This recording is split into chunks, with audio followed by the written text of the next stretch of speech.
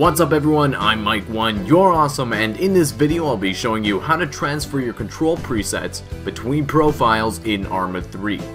To do this, begin by simply opening up your file browser and locating your Documents folder. There you should see a folder entitled ARMA 3 Alpha. Click on the folder and you'll see two files with the name of your original character .ARMA 3 Alpha profile. Select the two files and copy them. Now go back to your Documents and click on the ARMA 3 Alpha Other Profiles folder. Once in the folder, choose the profile that you would like to input the controls into and open it.